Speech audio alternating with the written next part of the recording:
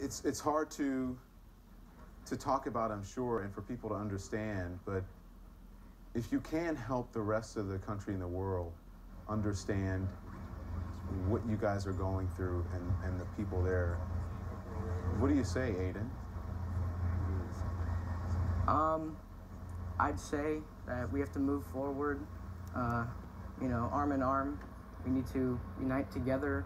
This is obviously a time of tragedy, and especially since it happened so close to us, I feel like our entire nation needs to bond together and come together. I feel like there shouldn't be a divide.